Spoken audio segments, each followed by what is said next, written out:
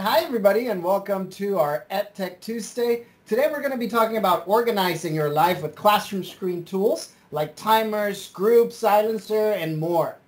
My name is Valentin Guerra. Alongside here we have Deborah Pingle, and she will be helping out during the chat. I will be looking at the chat, so just feel free to put any questions that you may have in there, and we'll be more than happy to answer them for you. Make sure that you keep your mic muted, and feel free to type questions, like I said, in the chat. If you have not registered for the PD for the session, use the PD system, and the session code is 343258. Remember, if you already registered, or even if you're just going to register right now, do the remote check-in code PSJA Tech on the PD system to get PD credit. So we're going to be doing an overview of Classroomscreen, the widgets, and the tools that they come in there.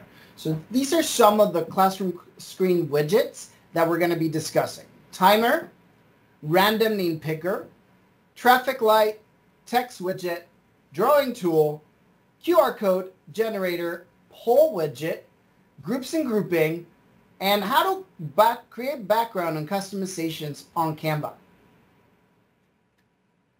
All right, so Classroomscreen is a free digital platform, but there's also a premium version that could be purchased, and we're going to be talking about the differences very briefly on them. But I can tell you right now, the backgrounds or your screens are not saved if you're close to your browser. That's one of the main things. And then you have access to putting more names, because for randomization in groups, you're allowed to get more names. You can get up to 3 lists for free in the free version, but in the paid version, there's just very little difference. But the main thing is that you are able to keep your screens even if you close your browser. And it will allow you to engage your students effectively. It will provide you classroom management tools, and also it will provide widgets that you can utilize for your teaching. So let's talk about these first two. The timer widget will do a countdown for activities. It gives you a visual representation of time, and it helps students to manage time effectively. One of the things that you will notice when we go live about the widgets is the bigger and smaller or different shapes that you make them, they change the letters. So make sure to play around with that to see what works better for you. You want to customize the duration and how the display works. Random name picker. So this will allow you, I don't know if you've used the little random name pickers in a cup and you start doing it, or a wheel of names. Well, this random name picker allows you to grab your roster, you put it in there, you can just do first names, you can do last names if you want, and it will ensure fair participation of all students. It can also be used for grouping. One of the coolest features that I like about grouping is that when you know some of your students might not collaborate well together, you can make it that you link them, and in the randomizer, it will never put those 2 students or those 3 students together in a group. Another thing that I will show you is that also in the customizable lists, you can create a list for let's say your groups themselves. So if you have a question and you want the whole group to work on it, you can randomize. And I'll be showing that live. Next, the traffic light and the text widget. Traffic light is just for behavior. It will give you a green, a yellow, and a red light. Think about if it's behavior, but one of the other things that I like to use it for is also for green. All right, let's start, everyone. Time to start working. If I put it in yellow more than for behavior, I like it for as a warning of the time. So kind of like the timer keeper, but it will be you, especially for those little ones. If you have early childhood students that might not know how to read watch or clock yet, this will be a good one to tell them, red, time to stop. Now it's time to come back together as a group. So it also helps manage classroom noise, but there is a widget specific for that I'm going to be showing you also for the classroom noise, that it will give you a little ding whenever the classroom is going loud. The text widget allows you to display important information or instruction in various parts of your screen. So I want you to think about Classroomscreen as a background or your desktop. And then you can add widgets, you can add images, you can also put text in there in like a text box, and you can change the font size, the color, you can use objects, you can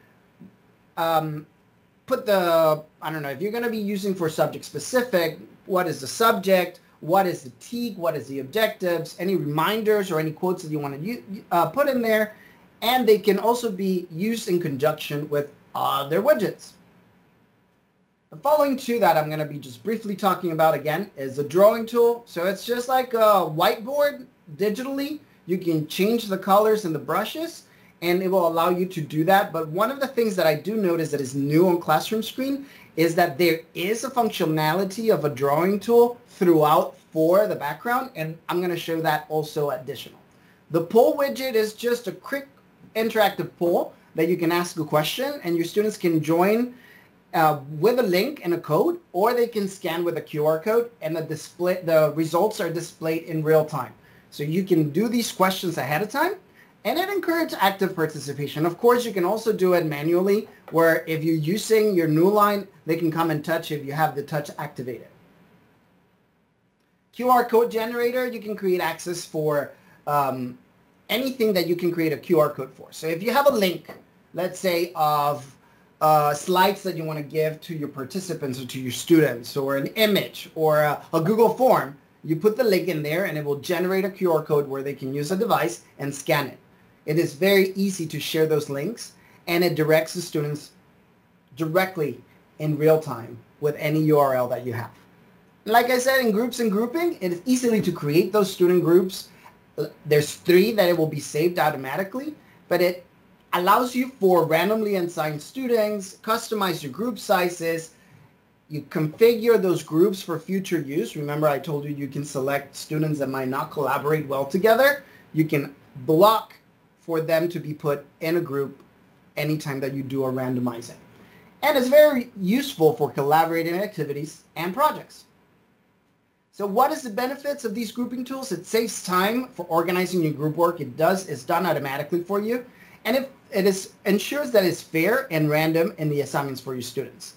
It gives you the flexibility to adjust the groups as needed, and it encourages your students to be in diverse situations and interactions.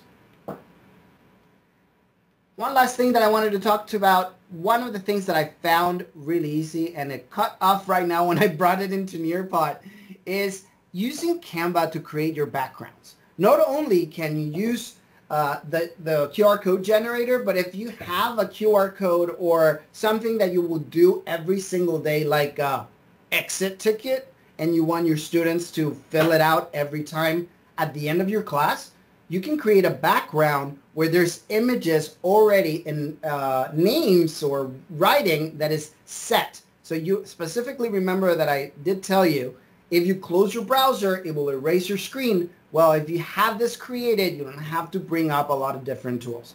So this is like a little app smashing with Classroomscreen and Canva. So to create the Canva backgrounds, things to remember, you open Canva and then you do the presentation template, and you want to do an aspect ratio of 16:9, which you can also set the pixels, which is, I believe, is 1290 by 1080, but I'll double check with that. And just make sure that you download it as a PNG or a JPEG file. This is an image, and that's what you're able to upload into Classroomscreen. And the classroom management applications, like you use the timers, we use a monitor of the noise levels, which we're going to be doing that. The traffic light, the clear instructions with the text widget, facilitate the name picker, and conduct quick polls by understanding. Now let's go live on Classroomscreen. Let me see, exit this right here. If you haven't joined, Debbie has put the join code for Nearpod, and I'm only going to be using it for the end of the session, because we are going to be selecting our prize winner, our door prize winner, using Nearpod during the time to climb. So this is a screen that I created. You will log into Classroomscreen, and you have a free account. You can create multiple screens, as you see here, and this is a collection. Now, I'm only going to be using one screen, but you can go back and forth between the different screens. So to create, you can add a collection or add a screen, and this is where you will upload your background by putting in settings. You will do the ratio in here. Let me go back to my screens. And in here, Where is it? Once you're in here and you go in here into the tools, you will select the background. And if you create it on Canva, then you can just upload it like I did it here, which is my favorite. I just created one for a class. You can select anyone if you want to make it Halloween spooky. They have some free ones. The ones that are starred are the favorite ones that you selected, so you can always have it there at the top. And all of these are available for you for free. You can do dots and lines. There's a bunch of them that you can do. But if you see this little plus that is not the star, these are premium features that you will have to do plan and pricing to be able to access them. Now I'm going to go back to my screen that I created, the first one, and I said, welcome to class.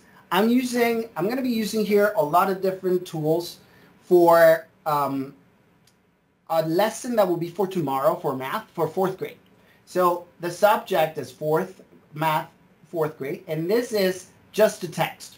So what I did, you see the tools right here at the bottom. You can hide them if you already have them created, but if you're going to be working with them, these are all the tools. The poll, the randomizer, QR code, sound level, embedding. This is very special, and I'm going to show you this. This is how I'm bringing the Google Slides created for the lesson for tomorrow by our math department. And it's bringing them in here so you can just use your classroom screen as well as a Google Slide presenter. Images, you can bring images. So myself, I like traveling a lot. So this is just some of the countries that I've been to. So I just wanted to put an image, and you just go in there and you open the settings and upload an image to put whatever you want. Work symbols, we're going to be discussing here. This is a good visual representation for your students. Traffic light timer, if you click on more, then you have calendar, dice, group making, stopwatch, webcam, video, clock, draw. Now, all of these are good, but for time purposes, I'm not going to focus on each and every one of them. But I do want to tell you that if you look at webcam, if you have a document camera and it's attached already to your computer by USB, it can be considered one of the webcams. So when you do it here and you allow on every visit, it's not going to show anything right now because I only have one camera. But if you have different cameras and one is your document camera, you can select that camera. In here, we'll give you the options of the cameras that you have. Then you can make it bigger and see your document camera in here as well.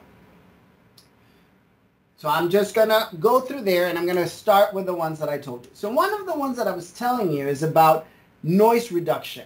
So let's say your students are talking and you don't want them to talk too loud. It will use your microphone, and if it gets really loud, then you see this little bell in here. When the time it is, it means that it passed already a few times.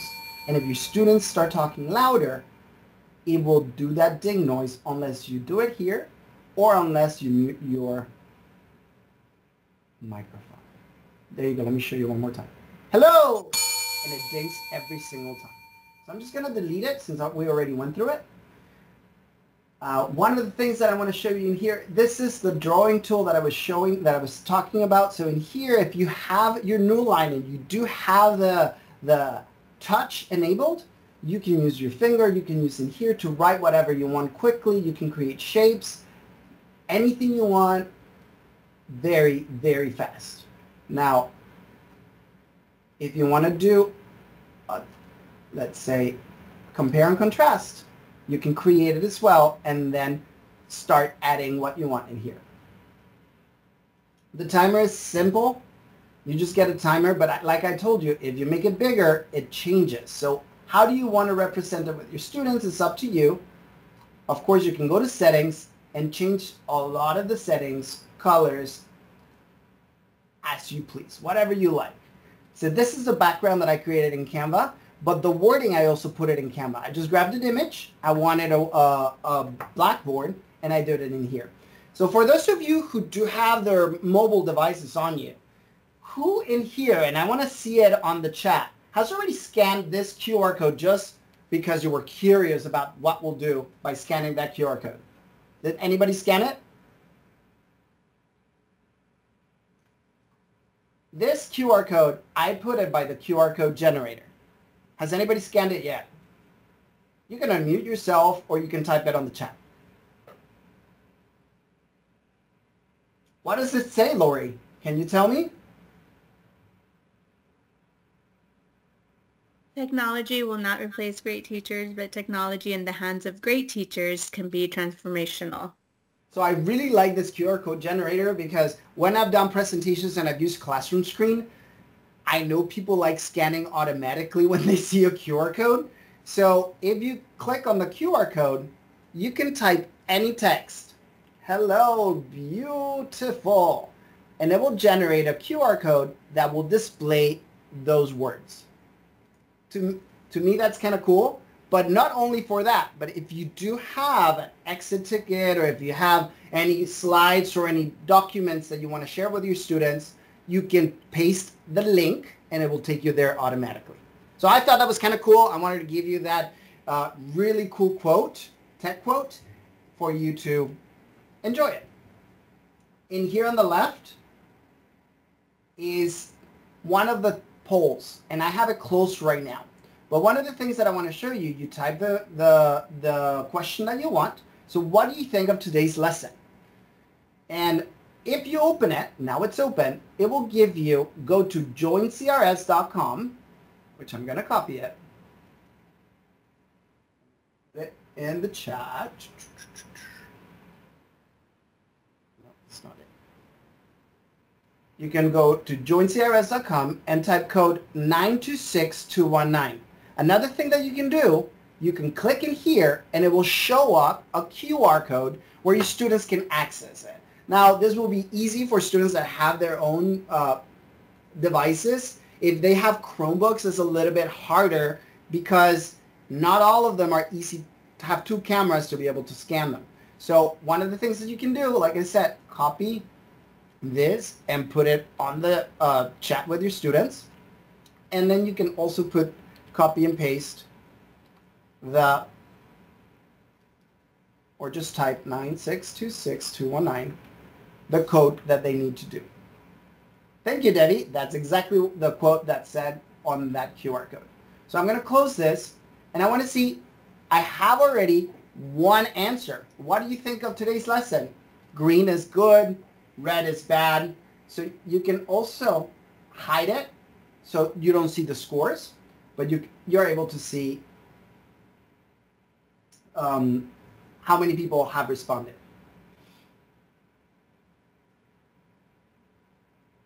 I can hide the results. I can close the voting. And it gives you some, as a teacher, whatever question you want to ask, it gives you immediate feedback on how you're doing. And, or maybe if you, depending on the question that you have, it will allow you to get ideas on what you need to go over again. It's okay, Rosalba, don't worry about accidentally close it, but I'm going to close it now. I got 3 responses, and I'm going to go to the next tool. Now, we did talk about randomizers. So in here, I had already created a group. So I'm going to go into Home so I can show you where to create the groups. And you're going to go to Name Lists. So I created a name list of students. I actually asked Reina in Magic School to give me a random list of names for 20 people. So if you go here, New List, you will edit it. And if you have your roster, you will just type them in here. So like I told you, I want to, you can go to ChatGPT or to Copilot. And then what I did, just that for right now, but just to show you a name, give me a list of 20 random names, only first names. So if you don't want last name, is fine. And then I ask him like, remove the numbers. That way, I just go here and my copy and paste is not acting really good.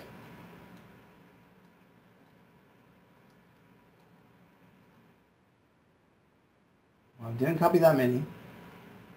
Like I said, my copy and paste has not been acting friendly today. And you got the names. Well, no, that was one name. So I have to put in individual as a list. Because that's what I did before. And now, they have to be spaced. So I learned that right now. I thought it would take them with the commas separating them, but it didn't. And then you have the names and you have all of the students in here. So when you close set, it's right there and you can use them for randomizer. Now I did it for teams and I just did random colors and it works great as well. So I'm going to be back here and here in randomizer, it will select the student who you want to answer a question, or maybe there will be having classroom jobs for that day. If you're going to do it, you do it like this, and it just keeps on randomizing. This is, to me, it's a really cool tool. And like I said, with the grouping, I did another one right here that will say, okay, now, group red, I want you to work on this problem, and then you're going to be coming to the front of the class and show your work on how you solve this math problem. So anything that you want to do, and then you can provide another, the magenta group, another different problem. So they're all working randomly on an assigned problem based on today's lesson, which the objective is multiply 2-digit multiples of 10 by 2-digit multiples of 10 with an area model. Now I did tell you that I have the slides for Google in here. And then I have the slides that I created, and then I'm going to bring this forward because, bring it to the front. I don't want it to be back. So the way to do this, I'm going to minimize this. I can also, you can make it edge it, or you can, where is the Spotlight? Spotlight just brings whatever widget that you want to use and makes it into center stage. So in here, you keep on going and you go and do your lesson. It tells you the TEAG. So all of this is information that came from that Google slide from our math department. So what I did, I went into the curriculum. Let me see, went to the curriculum. I selected the day that this is for tomorrow, went into the Google Slides. But to be able to do this, you need to make a duplicate. Once you make a duplicate, let me see if I have it in here. You have to make a duplicate and save it in your Google Drive. So you'll make a copy of the entire presentation. Make sure that you change the folder, because if not, it's not going to allow you if you don't have rights to save it there. But you don't want to save it in the curriculum folder. You want to make sure that you save it in your own folder. If it wants to, and I'm only going to have 5 minutes. So let me just show you real quick, see if I can find it in a different way. Let me go to google.com, and it's called 4th grade.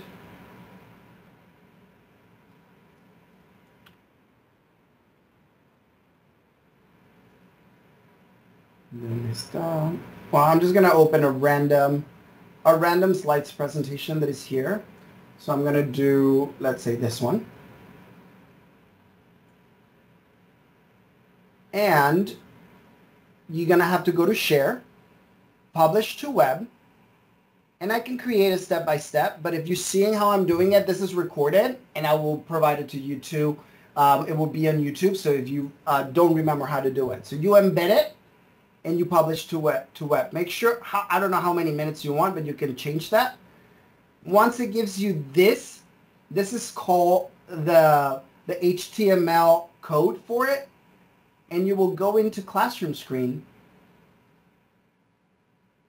and you will use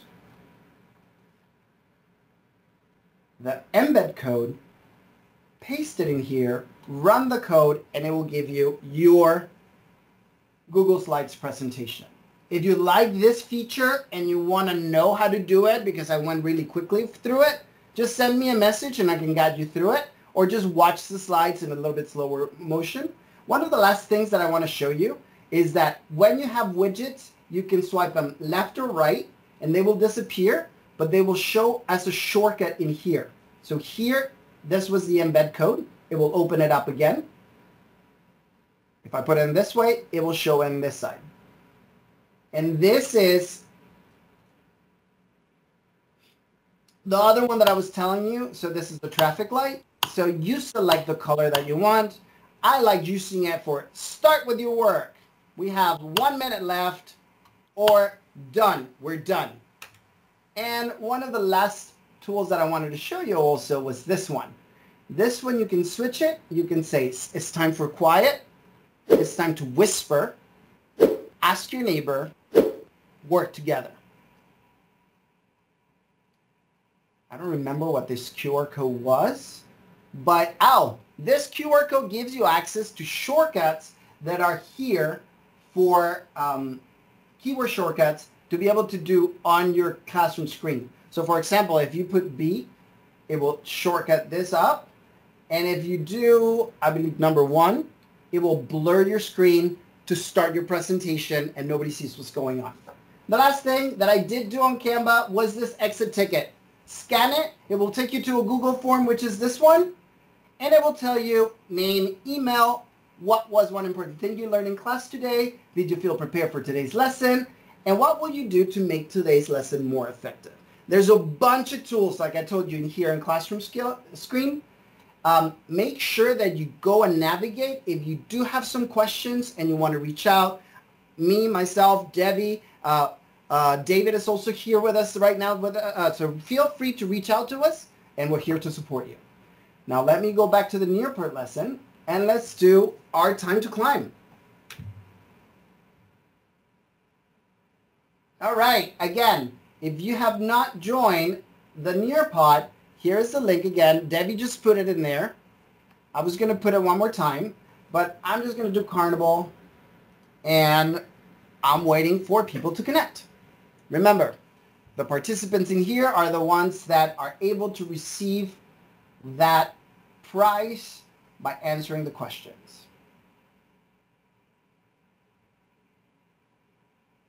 There we go. Thank you, Lori.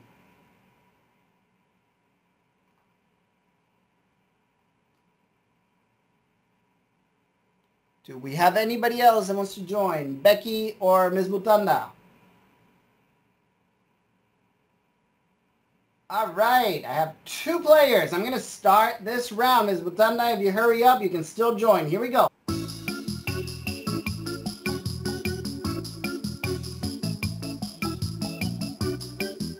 What is the primary purpose of Classroomscreen?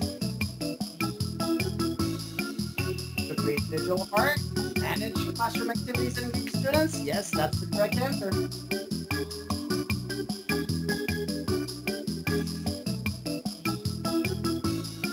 Which of the following is not a widget available in Classroomscreen?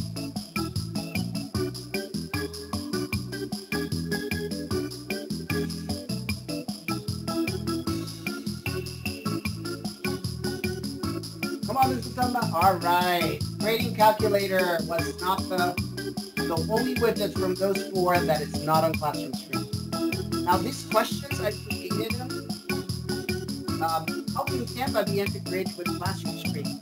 These questions were created directly from Reina on Magical, and the information of the slide was created on the slide generator.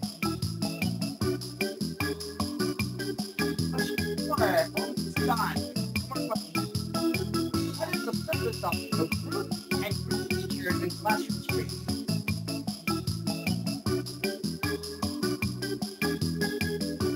You got it. It's the randomly assigned to group for it. And the last question. Which is the benefit of the generator? The last assignment, like we can sources, generate